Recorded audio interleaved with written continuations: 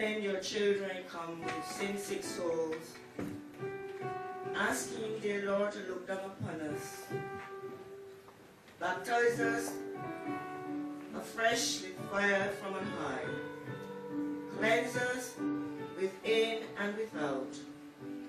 We know, Lord, that there is nothing too hard for you to do for us. And we are mindful of the fact that burdens are lifted at Calvary. We know, dear Lord, that we can depend on you no matter what the circumstances may be. At this time, many of us may be going through very challenging times. We know, dear Lord, that these are the last days, and the devil is like a roaring lion seeking whom he may devour. And at times, Lord, we become discouraged, disheartened, disillusioned, sometimes not knowing which way to turn or what to do. But we know that we can come to you no matter what the situation. We do not have to make an appointment. We do not have to come at a particular time.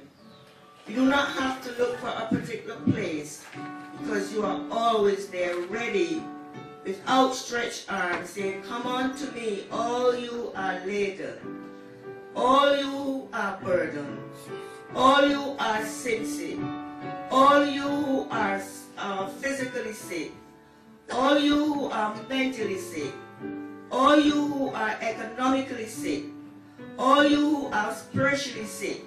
No matter what the circumstances are, you have the remedy. And we are grateful, dear Lord, because you are the greatest physician of all. You are the greatest surgeon of all. You are the greatest provider of all. You are the greatest counselor. And we know that you are a friend indeed. No other friend. You are also a parent.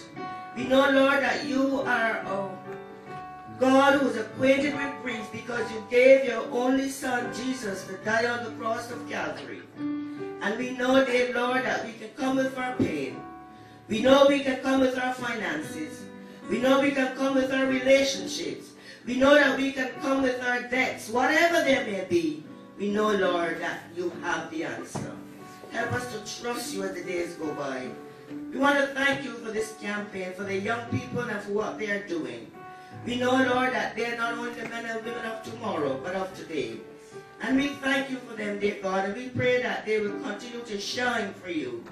We pray, dear Lord, that we as grown-ups will continue to support them. We pray, Lord, for the community in which we live. Father God, we know that there's so much going on around us. As we look around, we see the fulfillment of time. Man's hearts are becoming waxed with cold because we do not have the love of as we should have one for another. Because of this, dear Lord, there is so much human suffering, not only generally and geographically, but also we pray, Lord, that you would continue to help us to look up, because we know that when we see these things, we know that man's redemption draweth nigh. We think of the places, dear Lord, right now in Thailand, there's flooding, and there are other things that are happening around us, so much so that we do not know what to do or where to turn. But Lord, we know that we can come to you at any time. Father God, be with each home represented here tonight, each heart, dear Lord. And we thank you, dear Lord, for the presenters, for those, Lord, who are trying to bring this program to us, that you will give them the wisdom and understanding, and that we as the church will continue to support them in whatever way we can. Thank you, dear Lord, for hearing us. And thank you for answering our prayer, because you've said that before we called, you have answered. And while we are yet speaking, you hear. You've also said, dear Lord, that no weapon formed against us shall prosper. And we thank you that we can take you at your word, knowing that with you all things are possible, what's impossible with man. So once again, Lord, we thank you and we praise you. We honor and magnify your holy name. In Jesus' name we pray. And let the church say, amen. Amen. We'll sing Out of My Heart just to close that off. Out of my heart, out of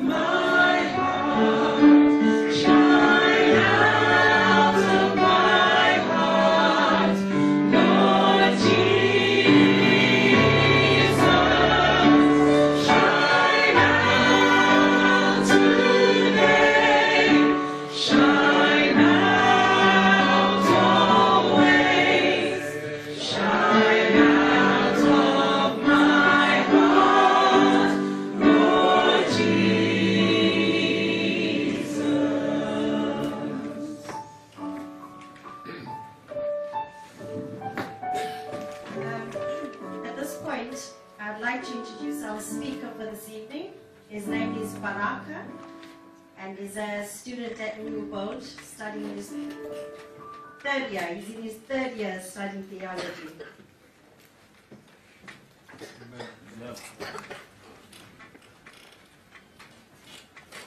Good evening, church. God is good, and all the time. I really want to apologize for being extra late. I was stopped by the police when I was on my way here, and they took a lot of my time. Now, praise God, I'm here. Let us pray. Our Father in heaven, I thank you for the opportunity that you've given me to come here and share your word now. As it is your custom, do what you do best. You know, I'm a sinner, and I really need your grace right now. Speak to your people, for they're ready to hear your beautiful and your wonderful voice. In the wonderful and precious name of Jesus Christ. Amen. I'll be speaking from the sermon title, What do you do when life hands you a problem you cannot solve? What do you do when life hands you a problem you cannot solve? There are problems that we can solve. Problems that we can ask our family to help us solve them. Problems that you can call your friends and they will sort it out for you. But there are problems that you cannot solve. What do you do when life hands you a problem you cannot solve? Now, let me just start by making it clear that when God created human beings, He created us to enjoy the abundance of life. That was God's plan for us. But in Genesis chapter 3, we fell into sin, and as a result of sin, we faced some hardship, we faced some troubled times, we faced some trials and some tribulations. And we face some problems that we cannot solve. What do you do when life hands you a problem you cannot solve? A problem that will make you cry so much. And after every tear has dried and you cannot cry anymore, the problem is still there staring at you and it is not solved. What do you do when you have that type of a problem? A problem that will make you think so much, and no matter how much thinking you're putting into it, at the end of the thinking you cannot solve these problems. What do you do when life hands you a problem you cannot solve? A problem that will make you pray so much, and yet after the prayers you feel like God is not present at that time. I don't know if you've been into that situation. You prayed so much and God seems to be quiet with your problems not solved. The problem is still there, just looking at you. What do you do when life hands you a problem you cannot solve? 2007, I was invited to a wedding. My friend was getting married back home in Tanzania, and he actually told me from 2006, he said, I'm getting married, I don't want you to miss my wedding, come, it's going to be a big wedding, I want you to be there. And I was very happy, I was excited, this is a wedding, 2007, summertime, I went back home for this wedding. And I met people that I hadn't met for a long time. I met people that I never thought I would meet, because some of them went to India for their studies, some of them were in the States, and all of them had come back for this wedding. This was supposed to be a massive wedding. I got there on Thursday, and I was told that the party had started on Wednesday. There was a barbecue from a Wednesday night, and this wedding was supposed to happen on a Sunday. So from a Wednesday to a Sunday, people were supposed to be just eating and drinking, eating and drinking, eating and drinking, waiting for this wedding. It was a big wedding. I was happy. Friday morning, my friend told me, you know what, let's go town. There's some few things that I need to sort out, and we'll talk. That's when we'll get time to catch up. So we're driving down, and my friend is telling me about how much he loves this lady, how much he's willing to devote the rest of his life to this lady. You know, when a man is in love, it's just so annoying to listen to them sometimes. It's like, why? You're not like that, man. Do you know what I mean? Just calm down. He's like, nah, man. You don't know. This woman is the one for me. I'm happy. I'm ready to spend the rest of my life with this woman. And I'm looking at him, and I'm like, you're a bit young. Are you sure you're ready for this? My guy's like, yes. I cannot see my life without this woman. My guy was very happy about this wedding. I was happy for him too. He received a phone call from his fiancée, and afterwards she said, I want to speak to you. He went to see his fiancée. And I was hanging around in town waiting for him. Can I get some water from someone, please? Thank you. And I was hanging around in town waiting for him. About half an hour, 45 minutes later, he gives me a phone call. He's like, come pick me up from a certain place. And I drove and I went to pick him up. And when I got there, I realized that there was something wrong with my friend. His eyes were red. And when I'm talking about red eyes, I mean red eyes. They look like they want to cry, but he's not crying yet. His veins were popping. You can literally see his veins standing out. His face is just watery. My guy is sweating so much it looks like someone has splashed water on him. His hair is standing, and I knew that there was something wrong with my friend. And I asked him, what's wrong with you? He said, Baraka, there are things that cannot be explained. Thank you so much, man. There are things that cannot be explained. And for those who know me, Glenda, Victor, I would bother you until you tell me what's wrong with you. So I pestered him. I was like, talk to me. Maybe I can help these things. Like, Baraka, there are things that you cannot help. After begging him to tell me for a long time, he told me, you know what, my fiancée is pregnant. And I thought for a few seconds, and I'm like, you're born and raised in the church, your dad is an elder, how could you do this?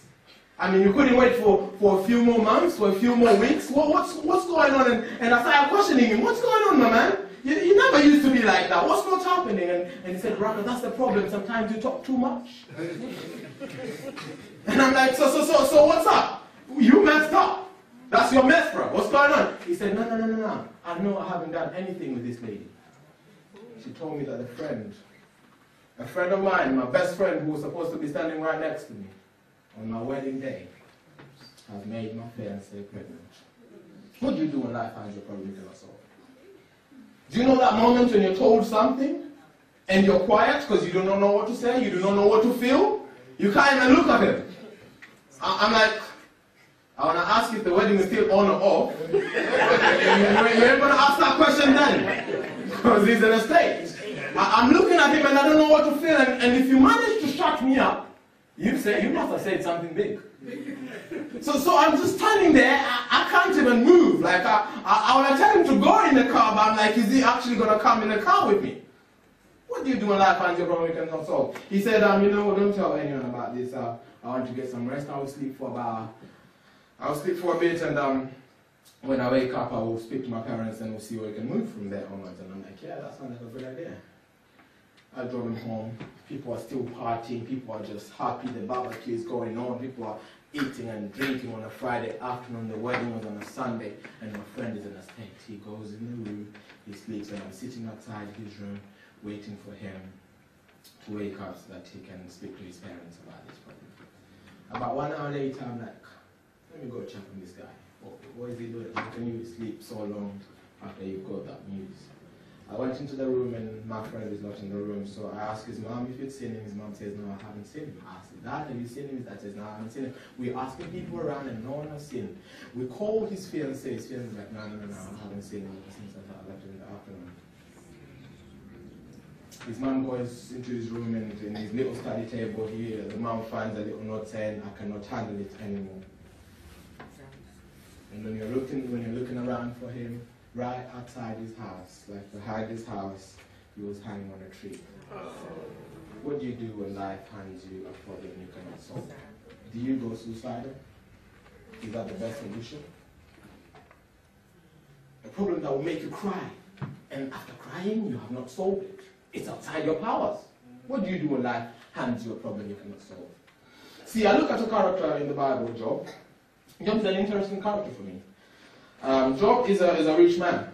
The Bible says he's a rich man. He's a very wealthy man. He's a God-fearing man. He's a good guy. He had authority in the town that he lived in. He was a good man. And one day, the writer says, one day the angels have taken report to God, and the devil went there and represented himself. God asked the devil, where are you coming from? He says, I was just roaming around the town. And God decides to show Job off. Have you seen my servant Job? Parents, do you have that thing with your children? When I'm preaching and after my sermon, my mom is like, that's my son. I don't know if you parents have that. Do you have that with your children? You sort of are so excited and so proud of your children, you're sort of showing them off. And that's what God is actually doing. This is all I see God doing. He's like, devil, have you seen my servant Job? What would God say about you today? Would he ask the same question about you? Have you seen my servant Catherine? Is God taking pride in you? Actually, let's go back. Is it possible for God to take pride in you? Oh yes. Is he taking pride in you? The devil says, yeah, I've seen him, but you know, he's not worshipping you and he's not faithful to you because he's actually a good guy. No. He's actually faithful because you blessed him and everything is going well with him. That's why he's faithful.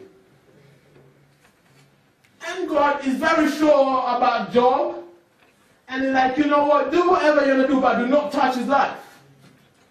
And the devil starts playing around with Job's life. He gets 4 messengers in the same day.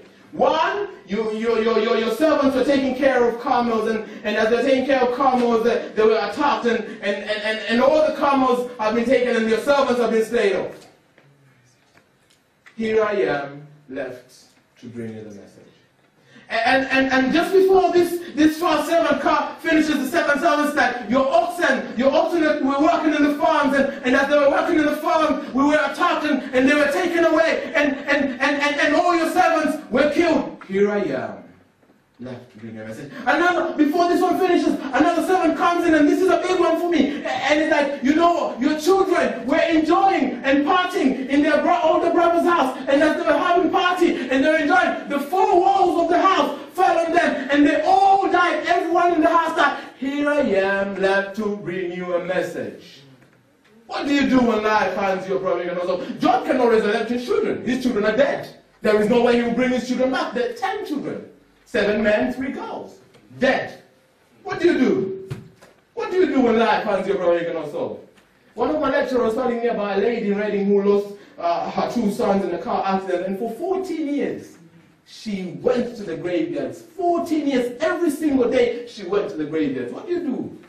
What do you do when life finds you a problem you cannot solve? And as if that's not enough, Job's house has been touched. The Bible says that Job now has got boils all over his skin. Job cannot move. Job is in pain. Job is smelling. You know what boils are. You get one boil and it smells so bad you even hate your own self. Now Job has got boils all over his skin. Now you've lost all your wealth. You've lost all your respect. Then your skin, your own body is denying you. What do you do when life finds you a problem you cannot solve? And Job is sitting there, his friends come, and they're like, you know what, Job? It's not even worth it serving this God of yours. It's not worth it. Just allow it. Leave him, and let me just drop a little word here. Be careful when you're choosing your friends. Be careful who you're choosing when you're choosing your friends. Are your friends really uplifting you, or are they taking you low? See.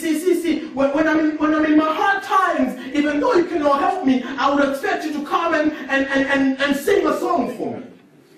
Say a little prayer for me. Read some psalm for me. Encourage me. But his friends are like, Job, it's not worth it saving your God.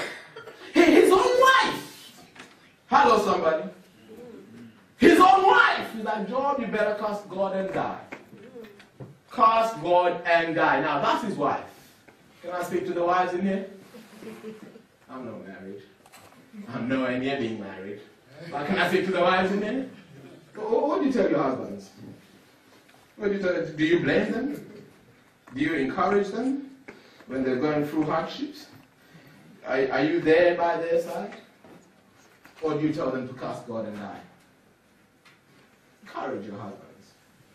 Job's wife is like, curse God and die. So now, Job has lost all his wealth, all the authority, all his friends. They're like, it's not worth hanging around with you. His wife is against him, and his own body has denied him. What do you do when life hands you a problem you cannot solve?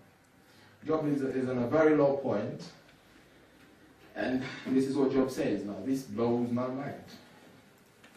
Job chapter 1, verse 21. Job chapter 1, verse 21. This is what Job says. Naked I came out of my mother's womb, and naked I shall return there. The Lord gave, and the Lord hath taken away. Blessed be the name of the Lord. Guys, did you just hear what I read? You've lost your wife, you've lost your friends, your children, you've lost your wealth, you've lost your authority, your wife is against you, your own body, you cannot even move your own body, you smell, and here you are, the Lord gave and the Lord taketh. Blessed be the name of the Lord. How do you bless the name of the Lord when you're facing a problem that you cannot solve? How do you sing, I love you, Lord, and I lift my hands to worship you when your children have died? How do you do that? How do you do that? How do you say, God, you are the best friend I've ever had, and I love you, Lord. You are the best that I've ever experienced when your own wife has died? How do you do that? How do you do that? How do you say, Lord, what's another praise song? I lift your name on high, and I want to sing your praises when your business has collapsed and you're just about to lose your mortgage. How do you do that?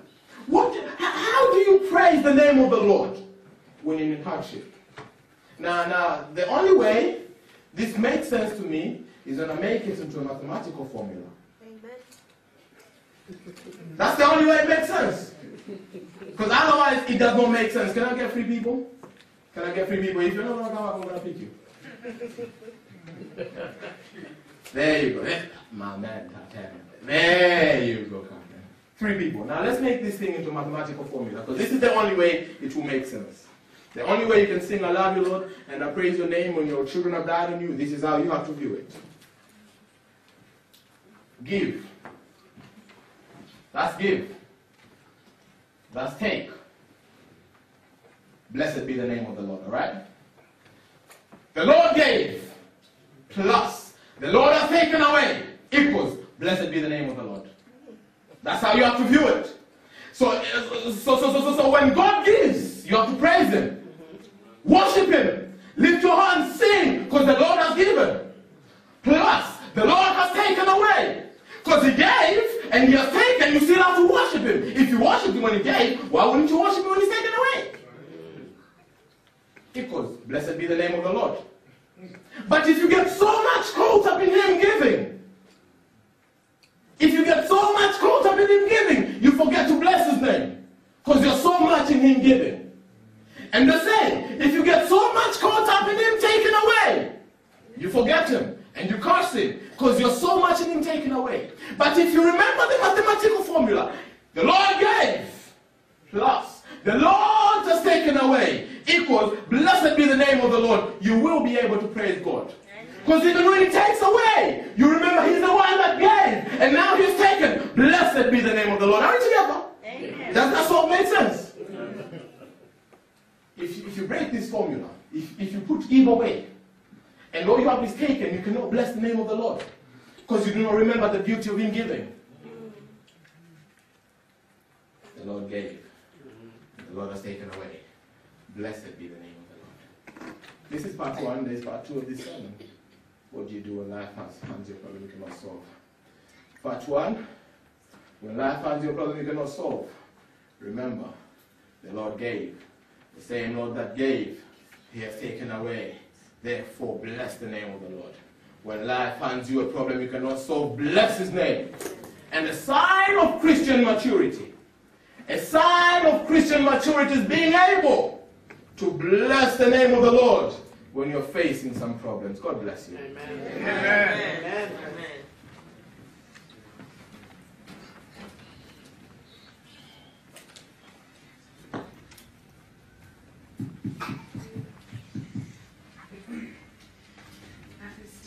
We will close by singing Well Done, our theme song.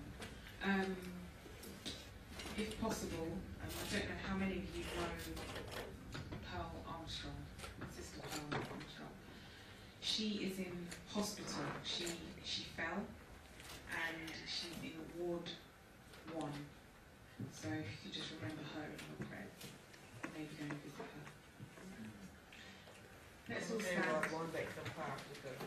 Wexham Park Hospital.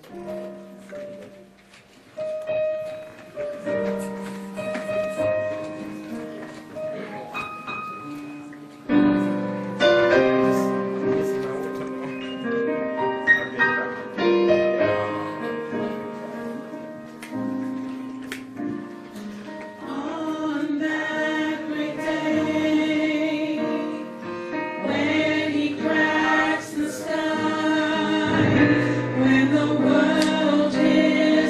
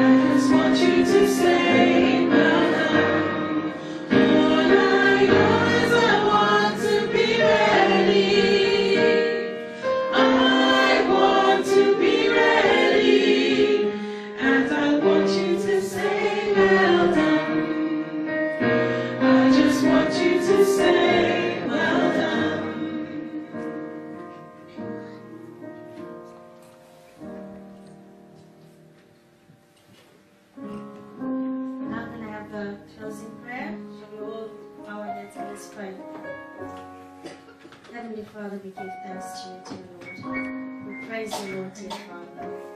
We praise you, Lord, when we are in our infirmities, when we don't know what to do. We thank you, dear Father, for the gift of life. And we pray, dear Lord, that you help us prepare to get ready for your coming. Help us get ready, dear Lord, for that magnificent day when we shall see you in all your glory. Prepare our hearts, dear Father. We pray for all those who are sick and in hospital. We pray that you bless them, be with them, send your Holy Spirit to guide them and to minister unto them. Thank you, dear Father. Thank you for being with us. Continue to walk with us, dear Father. In Jesus' name I pray this prayer. Amen.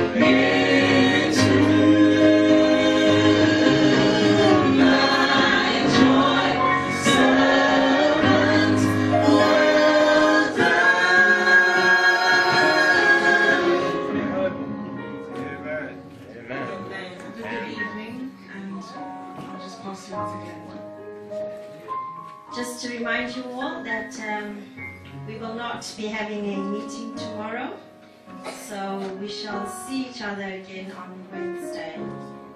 And I'd just like to recognize the viewers online. Thank you very, very much for joining us.